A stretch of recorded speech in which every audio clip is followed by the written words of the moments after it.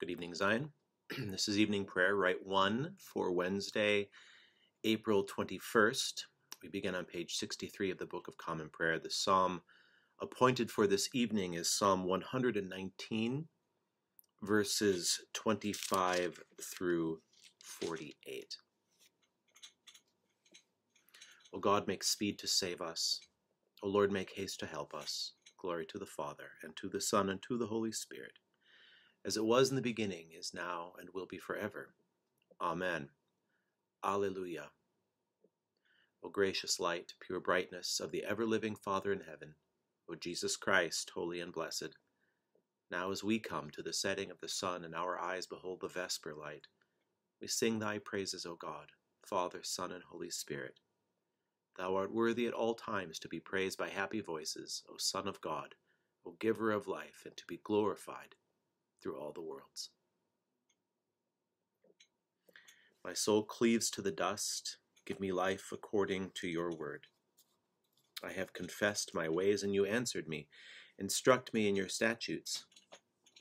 Make me understand the way of your commandments, that I may meditate on your marvelous works. My soul melts for sorrow. Strengthen me according to your word. Take from me the way of lying. Let me find grace through your law. I have chosen the way of faithfulness. I have set your judgments before me. I hold fast to your decrees. O Lord, let me not be put to shame.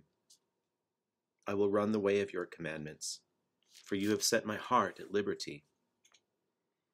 Teach me, O Lord, the way of your statutes, and I shall keep it to the end. Give me understanding, and I shall keep your law. I shall keep it with all my heart. Make me go in the path of your commandment, for that is my desire. Incline my heart to your decrees, and not to unjust gain. Turn my eyes from watching what is worthless. Give me life in your ways. Fulfill your promise to your servant, which you make to those who fear you.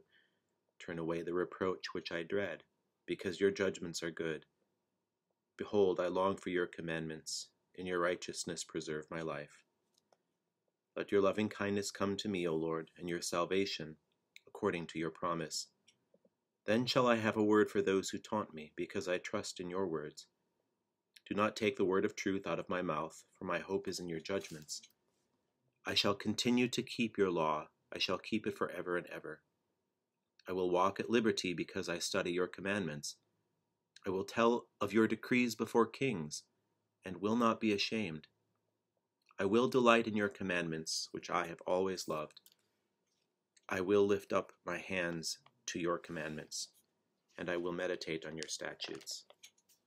Glory to the Father, and to the Son, and to the Holy Spirit, as it was in the beginning, is now, and will be forever. Amen. Our lesson from the book of Daniel, the 5th chapter, beginning with the first verse. King Belshazzar made a great festival for 1,000 of his lords, and he was drinking wine in the presence of the 1,000.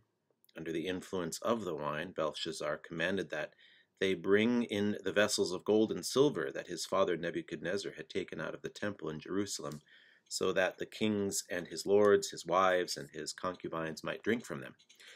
So they brought in the vessels of gold and silver that had been taken out of the temple, the house of God in Jerusalem, and the king and his lords, his wives, and his concubines drank from them.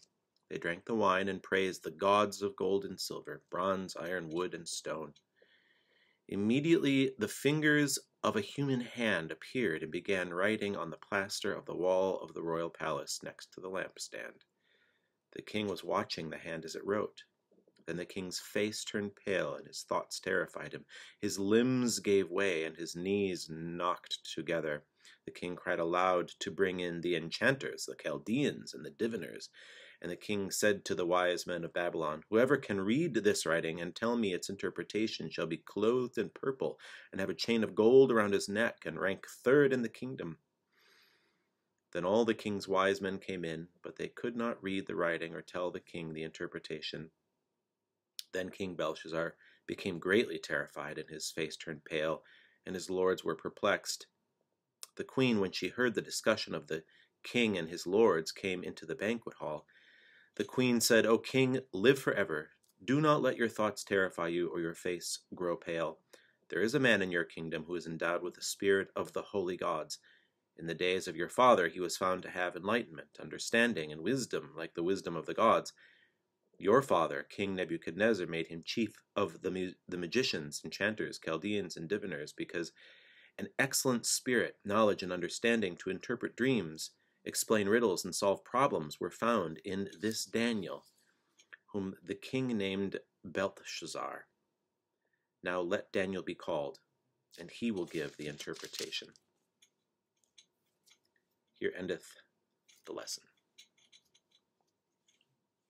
My soul doth magnify the Lord, and my spirit hath rejoiced in God my Saviour, for he hath regarded the lowliness of his handmaiden. For behold, from henceforth all generations shall call me blessed. For he that is mighty hath magnified me, and holy is his name. And his mercy is on them that fear him throughout all generations. He hath showed strength with his arm. He hath scattered the proud in the imagination of their hearts. He hath put down the mighty from their seat, and hath exalted the humble and meek. He hath filled the hungry with good things, and the rich he hath sent empty away. He, remembering his mercy, hath hope in his servant Israel, as he promised to our forefathers, Abraham and his seed forever. Glory to the Father, and to the Son, and to the Holy Spirit, as it was in the beginning, is now, and will be forever. Amen. A lesson from the Gospel according to St. Luke, the 4th chapter, beginning with the 38th verse. After leaving the synagogue, Jesus entered Simon's house. Now Simon's mother-in-law was suffering from a high fever, and they asked him about her. Then he stood over her and rebuked the fever, and it left her. Immediately she got up and began to serve them. As the sun was setting, all those who had any who were sick with various kinds of diseases brought them to him, and he laid his hands on each of them and cured them. Demons also came out of many, shouting, "You are the Son of God." But he rebuked them and would not allow them to speak, because they knew that he was the Messiah. At daybreak he departed and went into a deserted place, and the crowds were looking for him. When they reached him, they wanted to prevent him from leaving, but he said to them, "I must proclaim the good news of the kingdom of God to other cities also, for I was sent for this purpose." So he continued proclaiming the message in the synagogues of Judea. Here endeth the lesson. Lord, now lettest thou thy servant depart in peace, according to thy word.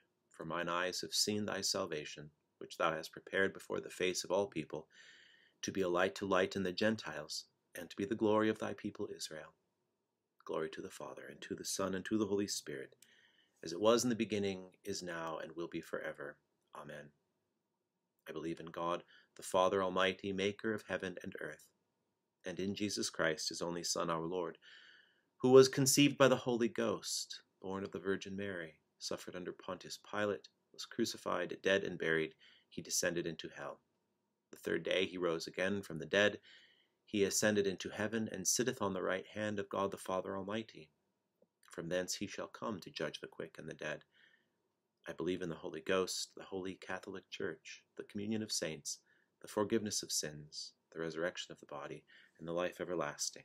Amen. The Lord be with you. Let us pray. Our Father, who art in heaven, hallowed be thy name. Thy kingdom come, thy will be done, on earth as it is in heaven.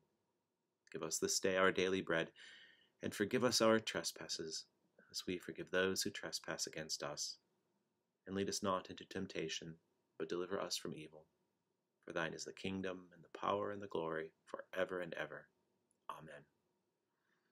O Lord, show thy mercy upon us, and grant us thy salvation.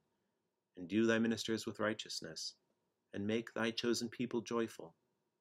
Give peace, O Lord, in all the world, for only in thee can we live in safety. Lord, keep this nation under thy care, and guide us in the way of justice and truth. Let thy way be known upon earth, thy saving health among all nations. Let not the needy, O Lord, be forgotten, nor the hope of the poor be taken away. Create in us clean hearts, O God, and sustain us with thy Holy Spirit. O God, whose blessed Son did manifest himself to his disciples in the breaking of bread, Open, we pray thee, the eyes of our faith, that we may behold him in all his redeeming work. Through the same thy Son, Jesus Christ, our Lord, who liveth and reigneth with thee, in the unity of the Holy Spirit, one God, now and forever. Amen. Lord Jesus, stay with us, for evening is at hand and the day is past. Be our companion in the way. Kindle our hearts and awaken hope, that we may know thee as thou art revealed in Scripture and the breaking of bread. Grant this for the sake of thy love. Amen. O God, who dost manifest in thy servants the signs of thy presence, send forth upon us the Spirit of love, that in companionship with one another thine abounding grace may increase among us. Through Jesus Christ our Lord. Amen. Let us bless the Lord. Alleluia, alleluia. Thanks be to God. Alleluia, alleluia. The grace of our Lord Jesus Christ and the love of God and the fellowship of the Holy Ghost be with us all evermore.